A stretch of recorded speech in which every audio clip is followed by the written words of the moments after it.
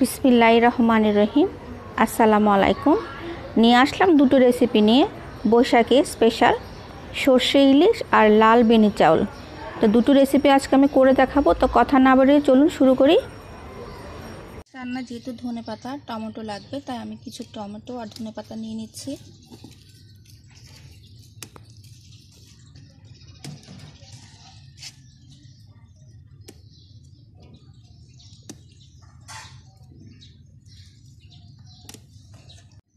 এটা কারি পাতা গাছ,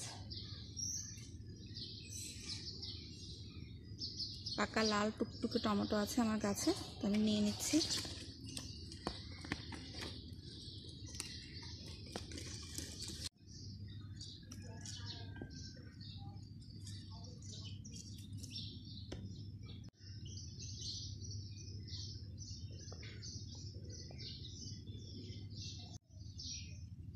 এটা বানানা মরিচ আজকে সর্ষে ইলিশে আমি এই মরিচটা ইউজ করব।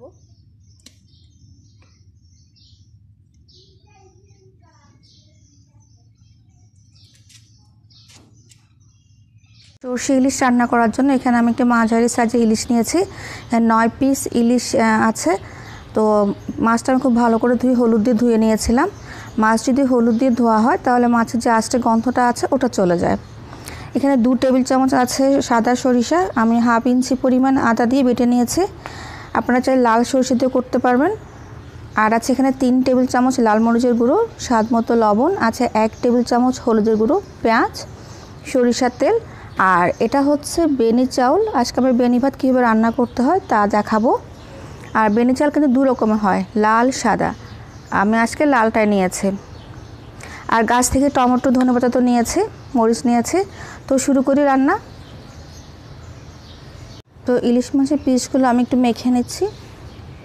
দিয়ে দিচ্ছি আমি 3 টেবিল চামচ পরিমাণ লাল মরিচের গুঁড়ো, সবগুলো দিয়ে দিলাম যাতে একটু ঝাল ঝাল হয়। হলুদের গুঁড়োটাও দিয়ে দিচ্ছি।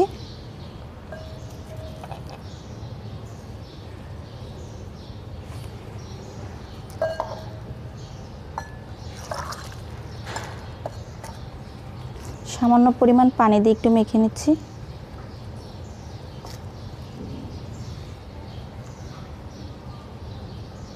ইলিশ মাছের পিসগুলো আমি মরিচ, হলুদ আর লবণ দিয়ে মেখে নিয়েছি। তো আমি 1/2 কাপ পরিমাণ সর্ষের তেল দিয়ে দিচ্ছি। আর সর্ষে ইলিশ রান্নাটা কিন্তু সর্ষের তেল দিয়ে করতে হবে, এতে করে টেস্টটা অনেক বেশি ভালো আসবে।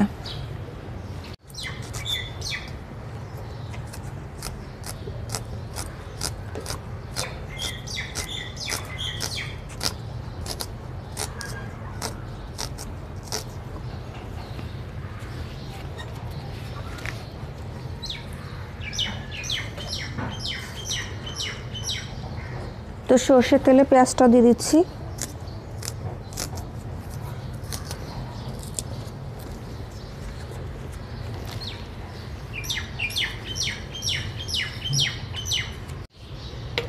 তো পেঁয়াজগুলো আমি একটু নরম করে নিচ্ছি।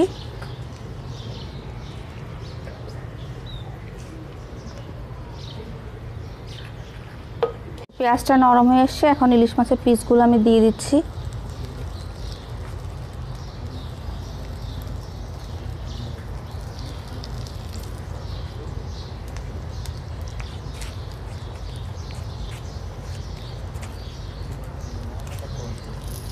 সবগুলো ইলিশ মাছের পিস আমি দিয়ে দিয়েছি।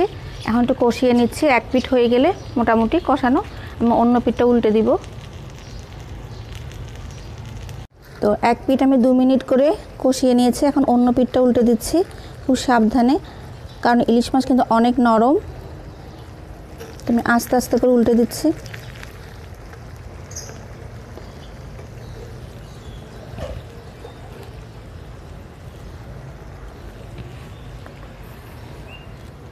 তো প্রতিটা পিস আমি উল্টে দিয়েছি। এখন যেটাতে মেখেছিলাম ওটাতে কিছু মশলা ছিল, তো আমি সামান্য পানি দিয়ে ওটা দিয়ে দিচ্ছি।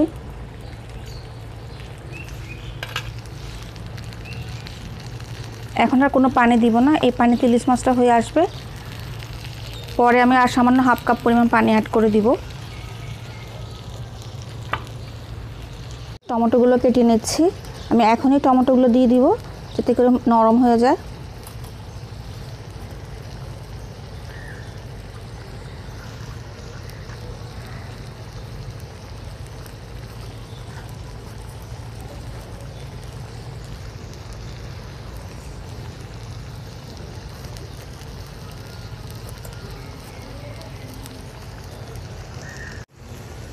তো মরিচটাও আমি দিয়ে দিচ্ছি একসাথে।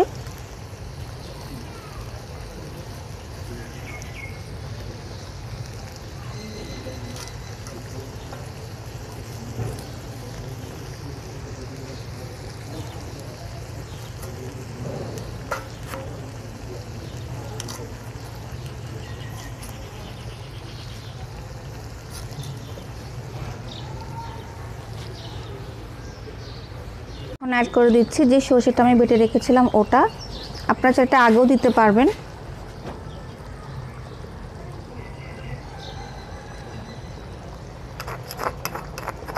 রান্নার মাঝামাঝি পর্যায়ে দিলে স্মেলটা খুব ভালো আসে।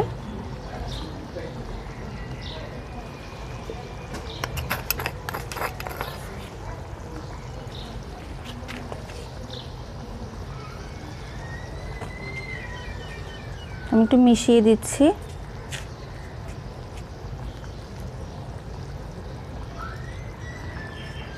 মাটির চুলোতে রান্না সে যে কী পরিমাণ সুন্দর একটা অ্যারোমা আসে সেটা নিশ্চয়ই আমাকে আর বলে দিতে হবে না।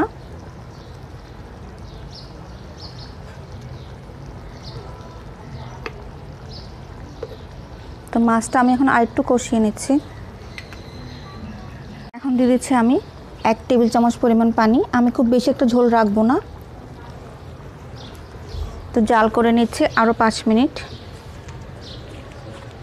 সামান্য লবণটা অ্যাড করে দিচ্ছি, আমার একটু কম মনে হয়েছে।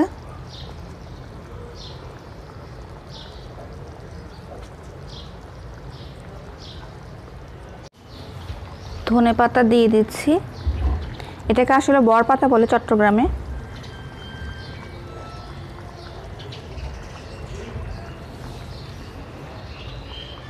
তো সর্ষে ইলিশ রান্না শেষ, এখন আমি আপনাদেরকে সার্ভ করে দেখাচ্ছি।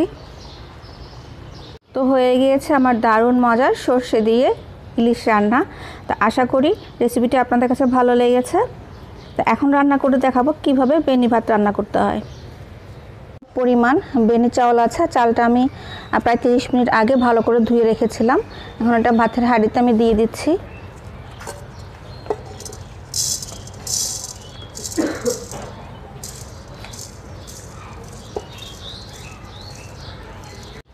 অ্যাড করে দিচ্ছি পানি, আর পানির পরিমাণটা আমি বলে দিচ্ছি। এটা কিন্তু বসা ভাত, হাতে এতটুকু পরিমাণ পানি দিলে হবে, তো আর সামান্য পরিমাণ পানি লাগবে। এখন দিয়ে দিচ্ছি আমি স্বাদ মতো লবণ। এটা কিন্তু লবণ দিয়ে রান্না করতে হয়, আপনারা লবণ দেওয়ার পরে কিন্তু টেস্ট করে দেখবেন লবণের পরিমাণটা ঠিক আছে কিনা। তো ভাতটা আমি রান্না করে নিচ্ছি।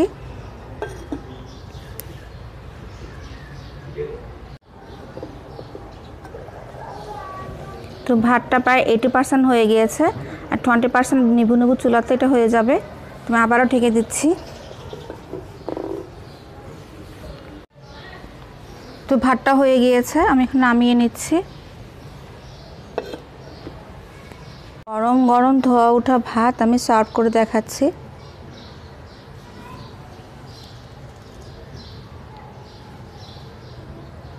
তো বেনি ভাত আর ইলিশ মাছ দুটো রেডি। তো আশা করি আমার আজকে দুটো রেসিপি আপনাদের কাছে খুবই ভালো লেগেছে।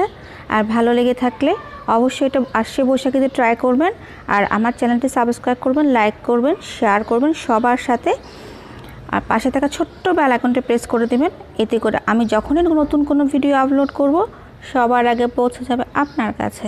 তো আজ এ পর্যন্তই, ভালো থাকবেন, সুস্থ থাকবেন, পরিবারের সবাইকে ভালো রাখার চেষ্টা করবেন।